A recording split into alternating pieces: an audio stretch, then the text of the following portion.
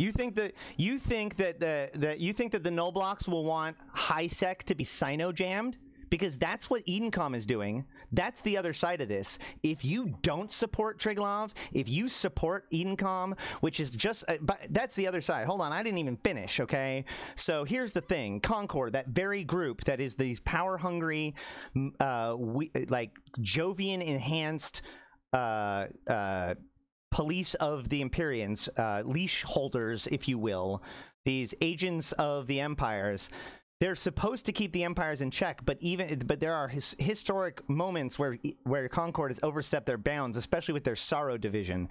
Their time-based experiment was accused by the of Eve's Pharaoh Thera division of being not just a time-based experiment. Let's just put it that way. And later on they quote deployed anti-drifter technology. Later on, by the way, the Pharaoh Thera leader was kidnapped by a rogue drone, so there's that too. But either way, so CONCORD, who 2 months after this time-based experiment, capture a Vedmak. So who's to say that the time-based experiment wasn't related to this? Maybe the time-based experiment was them actually creating some sort of time-space net to catch one of these Triglavians because they knew that they existed. They only told us about any of this when it was essential to, and barely even them. And now the entirety of it has been handed to this newer organization, Aegis, within CONCORD, which was originally created to stop ship hijacking in the southern shipping lanes around Molten Heath, where it was suspected that Sanchez Nation were kidnapping or were capturing vessels in order to corrupt their crew. So they formed this new division called Aegis in order to track this new emergent threat called Case Green Magic.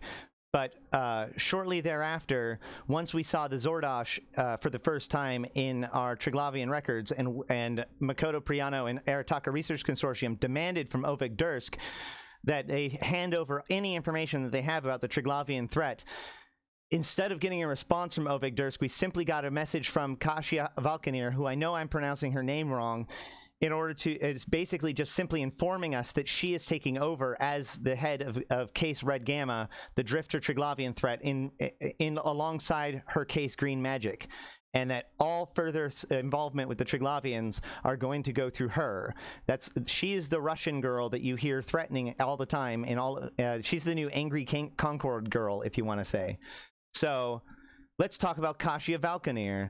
Kasia Valkanir is of the Valkanir tribe, which is a group of Amatar who defected to the Amarian during the slavery. The Amatar are the Mimitars that went with the Amar when the Amar became enslaving everybody, and so are kind of seen as traitors by most people.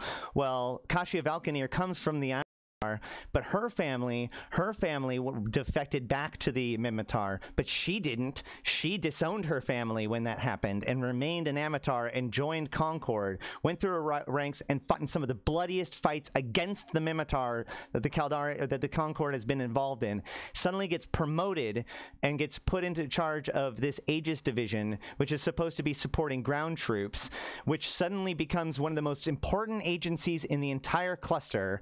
And then they start raising the taxes on everybody in order to get increased defenses and to develop new kinds of clone soldiers, and then announces that they're going to be uniting the Empire's forces under a new initiative called an Edencom. CONCORD is there to stop the Empires from destroying each other, not to bring them as a single hammer. Edencom as a singular force is one of the most dangerous things that currently threatens the cluster, and the only thing that can stop them is by helping the Triglavians halt their progress.